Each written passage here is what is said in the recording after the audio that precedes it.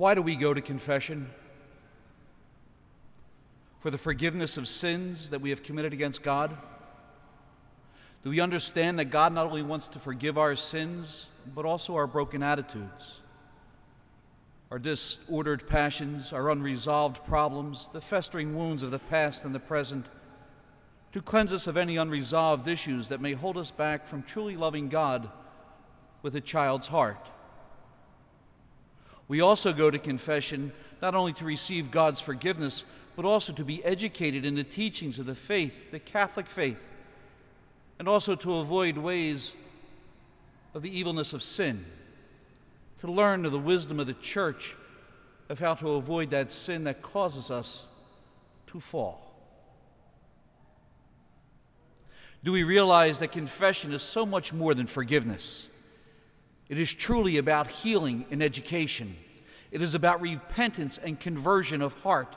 It is about contrition. It is a conversation with God to say, I am sorry, and then to go out in our human frailty to make satisfaction, to appease the justice of God, to experience His mercy. Restoration from a broken relationship between God and man and God through His grace. And grace is the free and undeserved help of God that He gives to us to share in His divine nature. It is a participation in the life of the most blessed Trinity, which can and is lost by the committing of mortal sin. When we do something of grave matter with full knowledge and full consent of the will, such as evil thoughts, being unchaste, theft, murder, adultery, greed, malice, deceit, licentiousness, envy, blasphemy, arrogance, folly, and all these evils that defile. Scott Hahn stated, "The essence of sin is our refusal of divine sonship." Our Holy Father, St. John Paul II, expressed, "Mortal sin exists also when a person knowingly and willingly, for whatever reason, chooses something gravely disordered. In fact, such a choice already includes contempt for the divine law, a rejection of God's love for humanity and the whole of creation.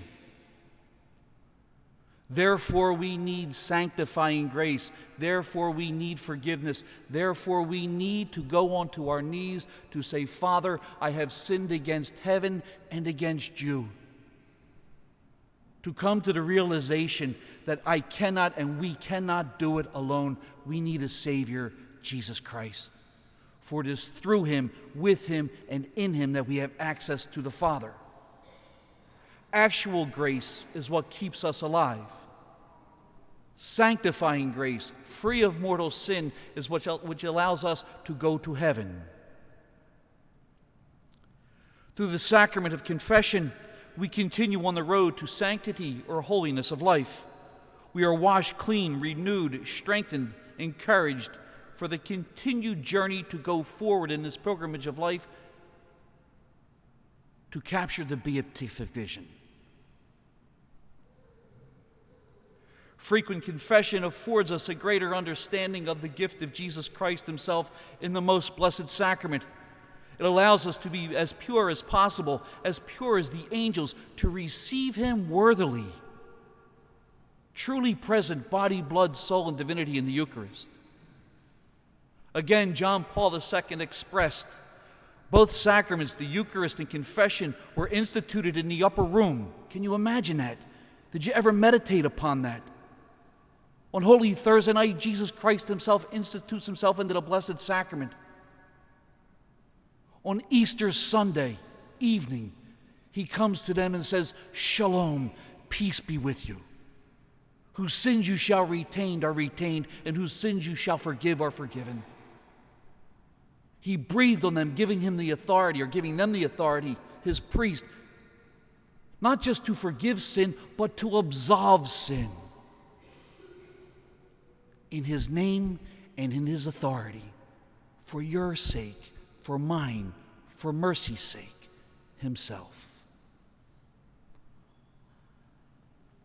And the institution of the Sacrament of Reconciliation immediately after Christ's passion and death, on the very day of the resurrection, is so significant that it should be considered alongside the importance of the Eucharist itself. They are hand in glove.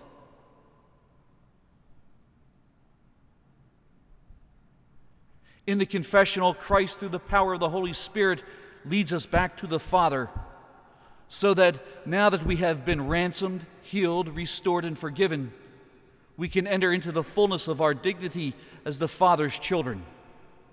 Confession is a relationship between the Son to the Father, inspired by the Holy Spirit. Reconciliation, John Paul continues, is principally a gift of the Father to the Son for our salvation. If Jesus is called the divine physician, then the Eucharist is the medicine of immortality. I absolve you. Unless you eat of my body and drink of my blood, you will not have life eternal. It is an encounter with God through his priests. Our Lord said to St. Faustina, "When you approach the confessional, know this, that I myself am waiting there for you. I am only hidden by the priest, but I myself act in your soul. You may make your confession before me. The person of the priest is only a screen. Never analyze what sort of priest it might be that I am making use of. Open your soul in confession as you would to me, and I will fill it with my light, the rays of my mercy." And just for a moment, take a look at the image of divine mercy and notice the rays that are emanating out from the Sacred Heart of our Lord Jesus Christ, and how they envelop just not the entire world, but your soul. Jesus wants to heal us, not just forgive us. Jesus wants us to have a relationship with the most blessed Trinity. So therefore, that warmth light that comes from the very depth of his mercy, his heart, he draws us into it. And he asks us for one thing, that we allow him to do it.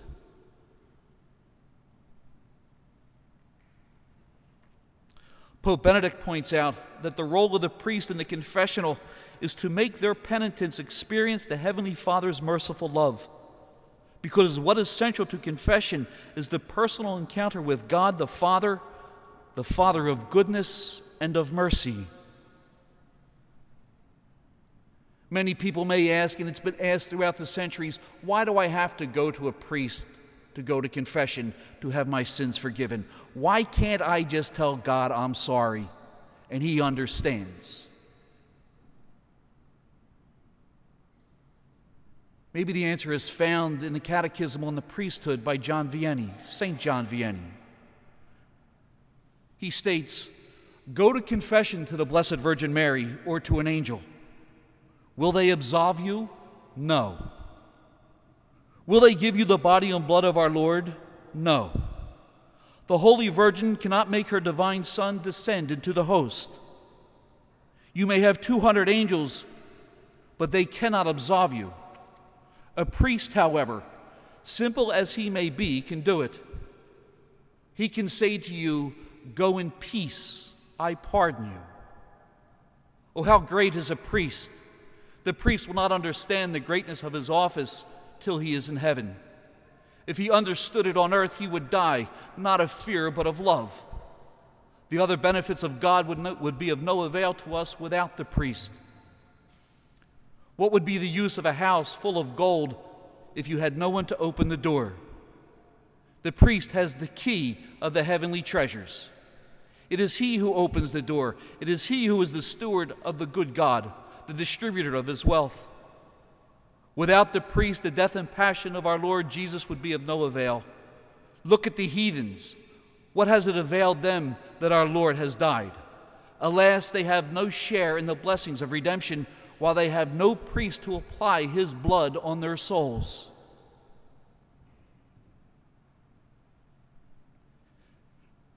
To bring it down to a level that I can understand, that lays hold on the heart. Just think for a moment. You can take everything that has ever been written about the Sacrament of Reconciliation, the Sacrament of Mercy, the Sacrament of Confession, and place it into all the libraries of the world and spend an eternity trying to read it. And it is pale in comparison to that personal experience of Almighty God in the confessional, the Father, the Son, and the Holy Spirit, through the priest when he embraces you to say, I absolve you, your sins are forgiven. All the books in the world can't come close to that. But a Father's touch, a loving, merciful God who says, put a ring on his finger, a cloak on his shoulders, put sandals on his feet, and an embrace of love speaks volumes through eternity.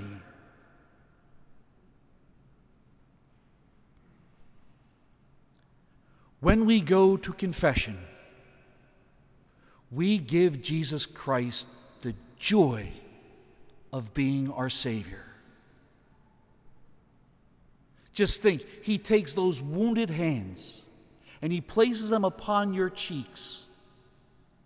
And he raises his hand through the hand of the priest and he says, by my precious blood, by these wounds that were opened for you, I absolve you from your sins, and all heaven rejoices at the repentance of one sinner. You can actually say the angels do cartwheels of joy. And Lord knows, Father Joel, we need more joy in our life now, don't we?